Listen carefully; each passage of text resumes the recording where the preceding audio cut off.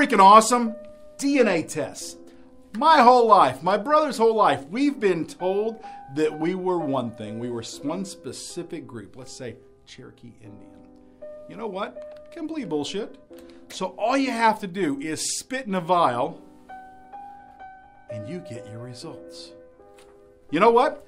I'm not anything near Cherokee Indian. There's not even, I wouldn't be Cherokee Indian if I got run over by a Cherokee Indian. Because of DNA results, I have found out that I'm British Irish, French German, Scandinavian, Italian.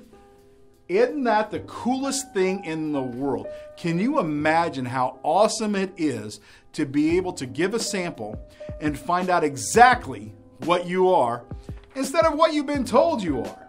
You know what's freaking awesome? DNA tests.